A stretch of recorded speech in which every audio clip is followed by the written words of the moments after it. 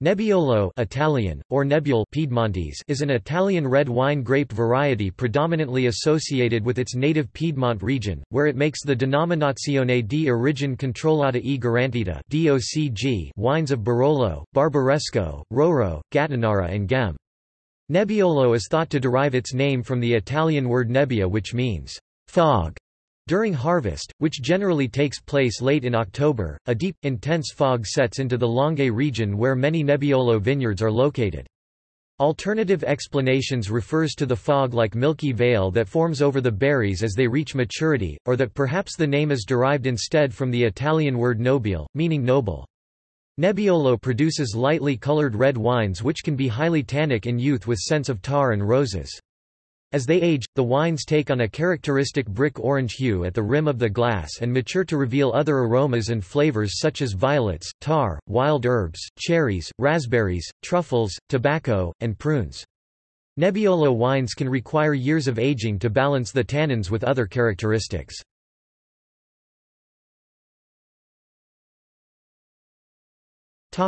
History.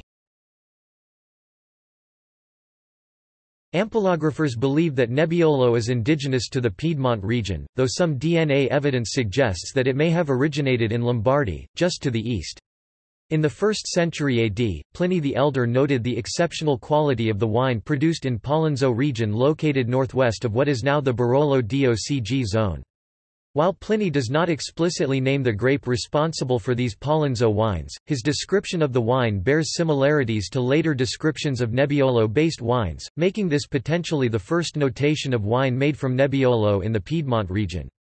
The first explicit mention of Nebbiolo dates to 1268, in which a wine known as Nebbiolo was described as growing in Rivoli near Turin. This was followed by a 1303 account of a producer in the Roro district described as having a barrel of Nebbiolo. In the 1304 treatise Liber Ruralium Commodorum, the Italian jurist Pietro Crescenzi described wine made from Nubbiola as being of excellent quality. In the 15th century, statutes in the region of Lamora in what is now the Barolo zone demonstrated the high esteem that the Nebbiolo vine had in the area. According to these laws, the penalties for cutting down a Nebbiolo vine ranged from a heavy fine to having the right hand cut off or hanging for repeat offenders. The grape first captured attention outside Piedmont in the 18th century, when the British were looking for alternative wine sources to Bordeaux due to prolonged political conflicts with the French. However, the lack of easy transport from Piedmont to London would keep the Piedmontese wine from having the enduring relationship with British connoisseurship that is associated with Bordeaux, port and sherry. Nonetheless, plantings of Nebbiolo continued to grow during the 19th century until the phylloxera epidemic hit. With vast swaths of vineyards devastated by the louse, some vineyard owners decided to replant with different grape varieties, with Barbera being a significant beneficiary. Today, Nebbiolo covers less than 6% of Piedmont vineyards.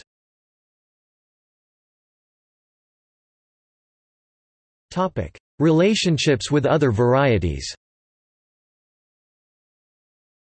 In 2004, research at the University of California Davis and Istituto Agrario di San Michele all'Adige found Nebbiolo to be related to Piedmont by way of two aromatic grape varieties—the Frisa grape of Piedmont and the French Rhône variety Viognier. This research would further suggest a parent-offspring relationship between Nebbiolo and several Italian grapes including Frisa, Barbaresco, Nebbiolo Rosé, and Vespolina of the Piedmont region, and the Lombardy grapes Negrara and Rossola Nera. Additional DNA analysis also suggest a parent-offspring relationship with the Lombardy grape Brugnola, previously thought to be only a synonym for the Emilia-Romagna grape Fortana. Viticulture. Compared to the annual growth cycle of other Piedmontese grape varieties, Nebbiolo is one of the first varieties to bud and last variety to ripen, with harvest taking place in mid to late October. In some vintages, producers are able to pick and complete fermentation of their Barbera and Dolcetto plantings before Nebbiolo is even harvested. To aid in ripening, producers will often plant Nebbiolo in the most favored sites on south and southwestern facing slopes, which give the grape more access to direct sunlight.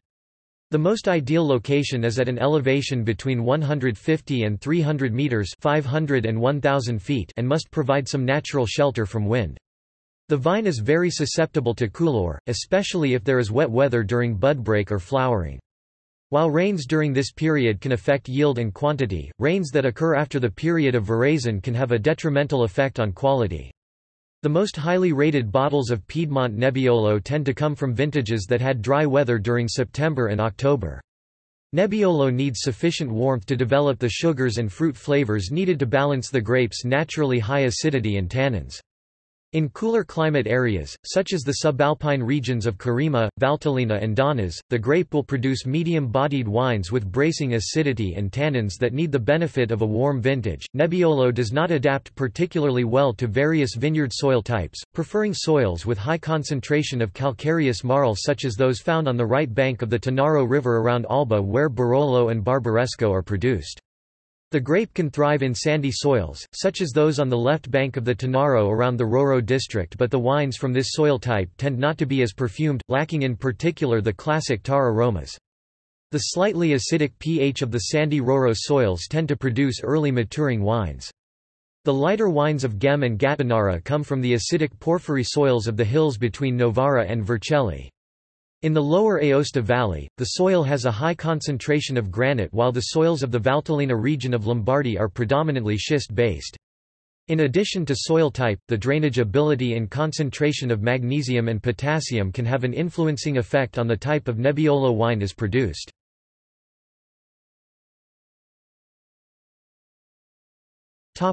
Clones. Like many varieties such as Pinot Noir with ancient pedigree, the Nebbiolo vine is genetically unstable and prone to mutation. As of 2001, there were around 40 different clones of Nebbiolo identified. The three main strains used for winemaking are Lampia, Miche and Rosé Nebbiolo, which is distinct from the grape variety called Nebbiolo Rosé. Rosé Nebbiolo has fallen out of favor in recent years due to its wine's light coloring. The Lampia strain adapts best to different soil types. Perhaps due to inbreeding in Nebbiolo's lineage, the vine is very prone to grape diseases caused by viruses. Viral infection of the Lampia strain causes the cane of the vine to fork, or split, giving rise to the Miche type, which adapts poorly to different soil types. Its smaller bunches and lower yields cause it to produce highly concentrated wines. In many vineyards, producers will maintain a variety of Nebbiolo clones in order to maximize their wine's complexity.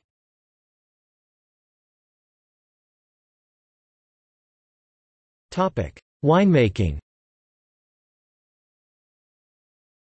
In the most notable expression of Nebbiolo, the wines of Barolo, there is division between what is considered a traditional approach to Nebbiolo and a modernist approach. The roots of both styles can trace their history to the early, pre-technology production of Nebbiolo. Prior to the advent of temperature-controlled fermentation, the late harvest dates for Nebbiolo meant that the wines began fermentation when the weather turned cold. These cool temperatures would delay fermentation for several days, extending the maceration period and extraction of phenolic compounds such as tannins. When fermentation did begin, temperatures would reach excessive levels of 95 to 100 degrees Fahrenheit 35 to 38 degrees Celsius, which would drastically reduce potential aromas and flavors. With the high levels of tannins, these early Barolos would require 5 years or more of aging in oak barrels to soften some of the astringency. Lack of understanding of proper hygiene lead to less sanitary conditions than what both traditional and modernist producers maintain today. Those conditions lead to the development of bacterial infection of cement fermentation tanks and old wood barrels, which contributed to the development of off flavors and potential wine faults that would require at least 24 hours decanting to alleviate. Today's winemaking for both traditionalists and modernists includes strict hygiene controls and the use of some modern winemaking equipment. Rather than fall into one hard-line camp or the other, many producers take a middle ground approach that utilizes some modernist techniques along with traditional winemaking. In general, the traditional approach to Nebbiolo involves long maceration periods of 20 to 30 days and the use of older large bottle-size barrels. The modern approach to Nebbiolo utilizes shorter maceration periods of 7 to 10 days and cooler fermentation temperatures between 82 and 86 degrees Fahrenheit 28 and 30 degrees Celsius that preserve fruit flavors and aromas. Towards the end of the fermentation period, the cellars are often heated to encourage the start of malolactic fermentation, which softens some of Nebbiolo's harsh acidity. Modern winemakers tend to favor smaller barrels of new oak that need only a couple years to soften the tannic grip of the wines. As new oak imparts notes of vanilla, it has the potential to cover up the characteristic rose notes of Nebbiolo.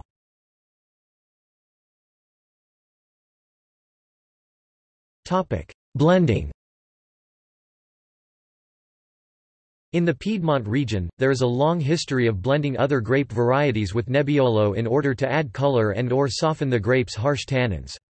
In addition to use of red wine grapes such as Barbera, Croatina, and Bonarda Piemontese, white wine grapes such Arnace and Favorita also have a history of being blended with Nebbiolo. Historically, the association of blending Arnace with Nebbiolo was so strong that a common synonym of the former is Barolo Bianco or white Barolo.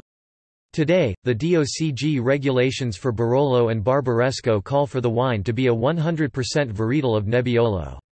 In 1998, producers of the Barbaresco region drafted a proposal to allow 10 to 15% of other grape varieties into the wine, but bad press by Italian wine critics lead to the rejection of that plan.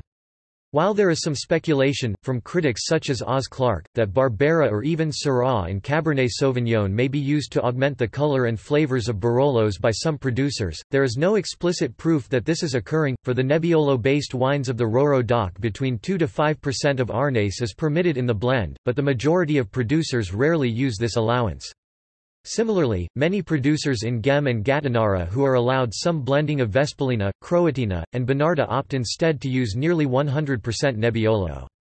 In the Valtellina region of Lombardy, Merlot, Pinot Nero, Pignola, Prugnolo, and Rossola are permitted blending partners for Nebbiolo.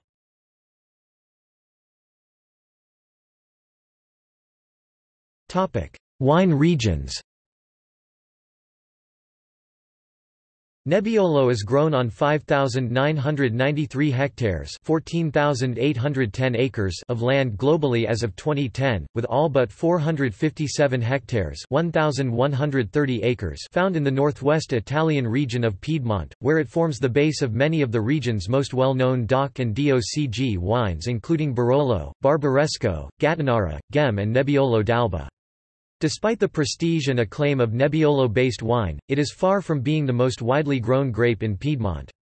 In 2010, there were 5,536 hectares (13,680 acres) of Nebbiolo producing 125,000 hectoliters (2,700,000 imp gal, 3,300,000 US gal) of wine, which accounted for a little over 3% of Piedmont's entire production. In contrast, there is nearly 15 times as much Barbera planted in the region. Outside Piedmont, it is found in the neighboring regions of the Val d'Aosta region of Donnas and Valtellina and Franciacorta in Lombardy. In the Veneto, there is a small amount which some producers use to make a Nebbiolo Recioto wine. Outside Italy, producers in the United States are experimenting with plantings totaling 68 hectares (170 acres) in California, Washington, Oregon and even Virginia. In the northern region of Baja California, Mexico, 180 hectares (440 acres) support the production of the Nebbiolo varietal. In Argentina there are 49 hectares (120 acres) planted in the San Juan province, and Australian producers in the King Valley region of Victoria have found some success with 98 hectares (240 acres) of Nebbiolo plantings. Nebbiolo is also grown in smaller amounts in South Africa, Uruguay and Chile. Barolo and Barbaresco. The Piedmont region is considered the viticultural home of Nebbiolo, and it is where the grape's most notable wines are made. The consistent continental climate of the region, coupled with the influences of Tanaro River, produces a unique terroir for Nebbiolo that is not easily replicated in other parts of the world. The two most well-known Nebbiolo-based wines are the DOCG wines of the Barolo and Barbaresco zones near Alba. Barbaresco is considered the lighter of the two and has less stringent DOCG regulations, with the normal bottlings requiring only 9 months in oak and 21 months of total aging, and the Reserva bottlings requiring 45 total months of aging. In contrast, the Barolo DOCG requires 1 year in oak and 3 years total aging for normal bottlings and 57 months total aging for Reserva. The minimum alcohol levels for the two regions vary slightly, with Barbaresco requiring a minimum of 12.5% and Barolo 13%. However, Barolo, as of 1999, now only requires a minimum of 12.5% as well. The Barolo zone is 3 times the size of the Barbaresco zone, with the different communes producing Nebbiolo-based wines with noticeable distinctions among them. In the commune of Castiglione Folletto, the wines are more powerful and concentrated with the potential for finesse. Nebbiolo grown in Monforte d'Alba has a firm tannic structure and the most potential for aging. The Serralunga region produces the heaviest, full-bodied Nebbiolo wines and is also the last region to start its harvest, often 2 weeks after other areas have begun picking. These 3 regions located on the eastern edge of the zone have soils that are dominated by sand and limestone. In the west, the communes of Lamora and Barolo have soils dominated by chalk and marl and produce wines that are more perfumed and silkier in texture. Throughout both the Barolo and Barbaresco zones are deposits of clay which add considerable tannins to Nebbiolo. Rest of Piedmont and Italy. Outside Barolo and Barbaresco, Nebbiolo is found in the DOCG wines of Gem and Gattinara in the Novara and Vercelli hills of northern Piedmont. In these regions the grape is known as Spanna and tends to produce lighter, more earthy wines. Rather than mandate a 100% Nebbiolo, producers are allowed to blend a small percentage of Bonarda, Croatina and Vespellina, though most modern producers favor a high percentage of Nebbiolo. In the northwestern corner of Piedmont, near the Valle d'Aosta, the cool climate of Carima DOC produces Nebbiolo wines with lots of perfume, but in some vintages will have difficulties with ripeness. In the Roro district located across the Tanaro River from Barolo and Barbaresco, the wines tend to be less tannic and lighter, while those produced in nearby Alba under the Nebbiolo d'Alba DOC can have more complexity and body. Outside Piedmont there are significant plantings of Nebbiolo in the Lombardy region of Valtellina, where the grape is known as Chiavenasca. The high yields and sub-alpine climate tends to produce Nebbiolo lacking ripeness with bracing acidity. Nebbiolo is also used to make a deeply concentrated Amarone type wine known as Sforzat. In the Franciacorta, Nebbiolo is a permitted grape variety along with Barbera, Cabernet Franc and Merlot in the Rosso wines of the region. Northwest of Piedmont, in the Valle d'Aosta, some Nebbiolo is grown in the Donnas region near the border with Carima.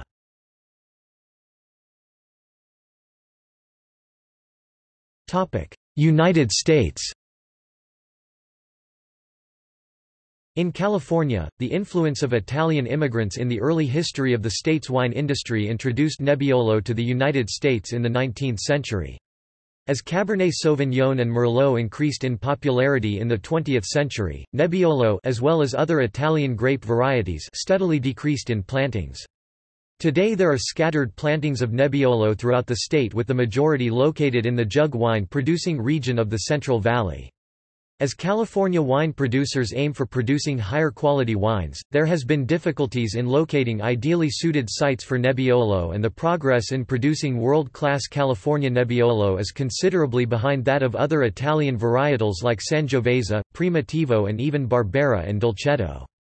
In Washington state, Nebbiolo was first planted in the Red Willow Vineyard in the Yakima Valley Ava in 1985, with the first varietal release in 1987. As in California, Washington producers are still trying to figure out which sites are best suited to grow Nebbiolo. While the wine is mainly produced as a varietal, some producers make blends with Dolcetto and Syrah added in.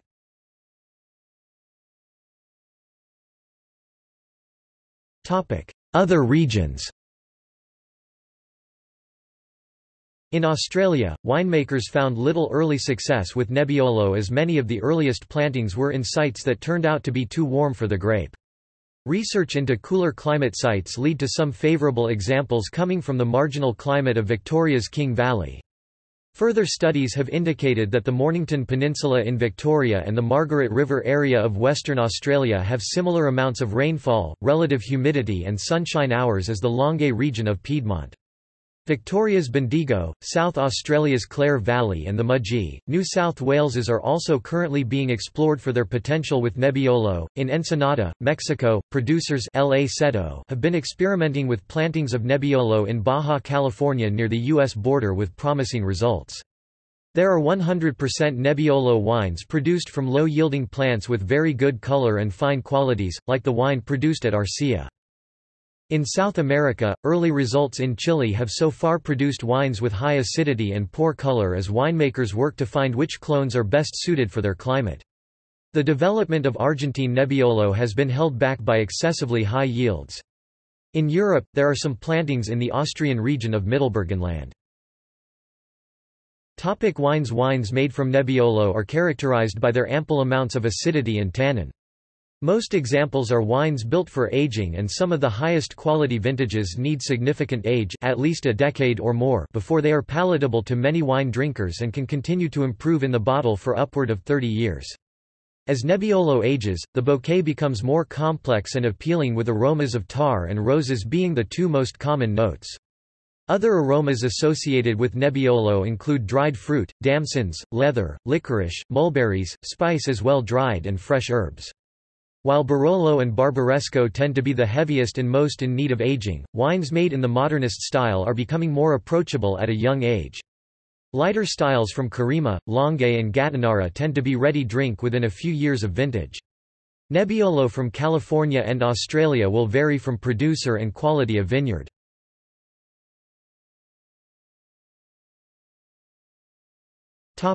Synonyms. Nebbiolo has a wide range of synonyms used in various local districts of northwest Italy. In the areas of Novara and Vercelli it is known widely as Spanna. In the Val d'Aosta region and around Carima it is known as Pecutiner. In Valtellina it is known as Chiavenasca. The Nebbiolo grape variety is also known under the name Barbacino, Brunenta, Femina, Lampia, Marquesana, Martesana Melasca, Melascetto, Melascone, Miche, Monferrina, Morsano di Caraglio, Nebbiol Grosso, Nebbiol Macchio, Nebbiolin, Nebbiolin Canavesano, Nebbiolin Lungo, Nebbiolin Nero, Nebbiu, Nebbiol, Nebbiol Fumela, Nebbiolo du Piedmont, Nebbiol Bergin, Nibbio, Nibbiol, Nubiola, Panton, Picket, Picotandra, Picote, Picotanero, Picoltner, Picutandro Macchio, Pacta, Prunier, Prunent, Prunenta, Pugnet, Rosetta, Spagna, Span, Spanna Commune, Spanna Grassa and Uva Spanna.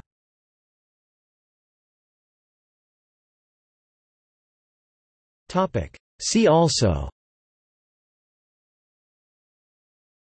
International variety, List of Italian grape varieties.